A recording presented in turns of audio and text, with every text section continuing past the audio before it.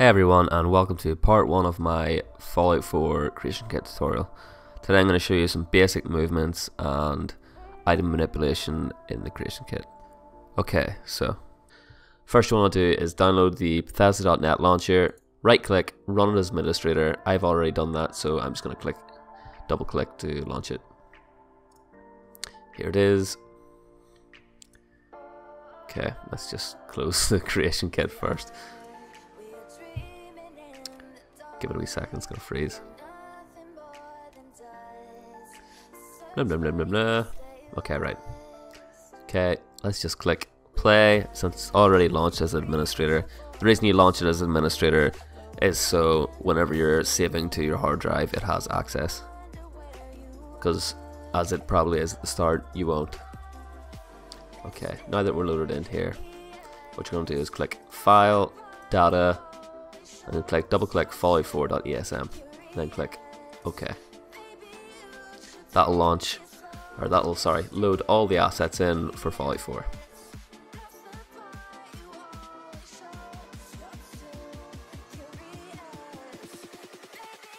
Okay, we're loaded in here, so the warnings you don't need to worry about, they just come up anyway. Layers, you don't need to worry about that for now, that's just whenever you're loaded in.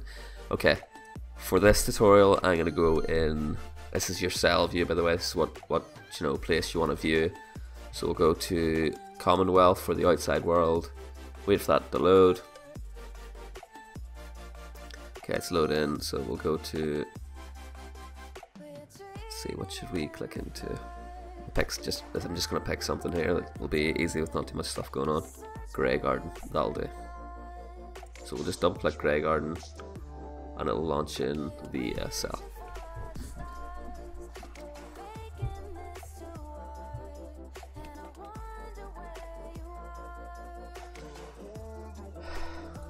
Okay, we're loaded into Grey Garden here. Obviously this is going to be the vanilla cell before you change it and stuff with the the in-game editor. So as it is, whenever you launch in, it's going to look like this. To get rid of the all the purple circles and stuff and the wee random stuff, you're just going to hit M and that'll deselect all the triggers. Then you're going to click A to get the standard lighting up. Okay, basics of moving around. Spacebar lets you move around, freely. If you click Alt, it'll let you rotate. Select an object and you'll lock onto that object so you can rotate around it. So I'll just center myself and there we go. To move the object, just left click and drag. If you want to have rotation lock on, and this is rotation lock here, and snap to grid, that just basically means it'll snap to certain points, at a set distance. But we don't need to worry about that too much for now, so we'll just leave them deselected. Okay, once you've got the object selected, you can move it around, manipulate it as much as you want. Click S and hold to edit the scale, so we'll just make this ridiculously big. To put it up and down, hold in Z and it'll bring up that axis, so you can just hold Z and drag. So we'll just put this up here for no reason. To duplicate an object, hit Ctrl+D and it'll duplicate it in place. So we'll just make one of these slightly bigger, rotate it around with the right click. We'll make it, oopsie doops, don't want that. Just Control. You can also click Ctrl+C and Ctrl+V and that'll just duplicate it like they normally would. That's just copy and paste basically, but Ctrl+D works a lot better because it doesn't, it duplicates it in place. So we'll just drag that up here, just making this complete shithole. Okay, now to rotate it around different ways, we'll just drag something here like this here. Oop. Drag that around here, bring it up, and we'll scale it up a wee bit. You can obviously just right click and do that, but that's not what we want. We want to hit the W key and that'll bring this axis wheel up, so you can just select one of these wheels and drag it up like that. Oop. Try and get it flat there. And then we'll just deselect it with W again, scale it up a bit. Oop. Fuck. I'm gonna pause this and then drag it up. rotation lock that and try that again.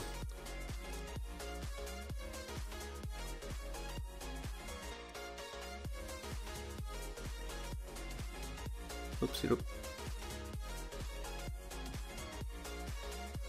Okay, well, I don't want to screw around that too long, but yeah, whenever you load the actual object in, which is from here, I'll show you that now. We can delete that with the delete key, because we don't really want that anyway.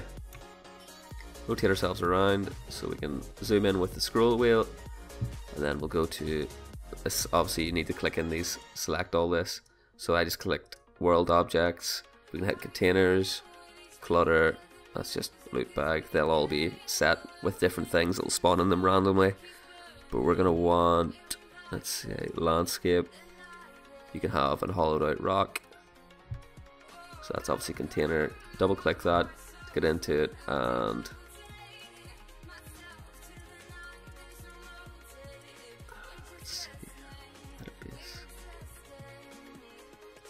click edit base, and that brings us into what's actually in it. So this one has right away, stem pack, all that. If we go to items, let's say we want to put in the right, let's just say we'll put some ammo in it. We don't want actor ammo, we just want normal ammo. Put some 50 cal in it. Drag that here, 50 caliber, right click, oh, don't need to right click that. Count, we'll put 100 in it, and then we'll click OK. So that's just, I've just changed that to have an extra 100 clips of 50 cal in it, so that'll be there. First things first, I should have showed you just at the start, but hit Ctrl+S, and that'll bring up the save menu. Just save it in your Folly 4 data, that's the only place it's really happy saving. We're going to save this as test1.esp, just to keep it happy. And then we'll click save. Already exists, I'm going to overwrite it because I've done this earlier. So that's, every time we hit Ctrl+S now, it'll just save it for us, because this does crash quite a lot. So that's a warning for everybody, so make sure you save your work. Okay, let's take rotation lock off. If you want to edit the landscape, you can hit the H key, and that'll bring up the landscape editor. So we'll just zoom out a wee bit.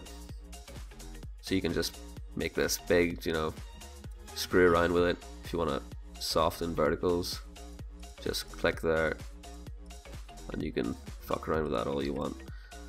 You know, you should just read through it. I'll do a more in-depth tutorial of that later, so we'll just hit H again to get rid of that. Okay, what next? To ghost an object, say we don't want to see this actor, we'll hit the 1 key. To half ghost it and double click it to get rid of it. If we want to bring, we'll just say we'll ghost a couple objects. Oop, double click that by accident. Say we'll just half ghost random shit. Okay, now we can't select that again because it's been ghosted. So what we're going to do is click Alt and the 1 key at the same time, and that'll bring everything back. That's useful if you're clicking on stuff and something's getting in the way, like whatever the fuck this is. But yeah. Okay, so we'll spawn in our new object here. Deselect items, we'll go to world objects, we'll go to furniture.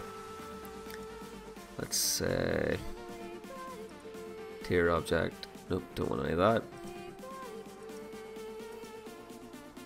Okay, we don't want Liberty Prime laser. Props.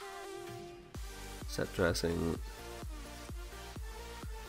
Okay, you're just gonna have to look through this and find the objects you want. You can search it by just putting chair in, and it should bring up some chairs. Enter and give it a wee second. Oop. Click world objects. Okay, as you can see, these are just chairs because I've got a picture of a chair in it. That's a barber chair, so if you sit in that, it's gonna change things. PC chairs. We'll put in a stadium chair. We'll floor that with the F key.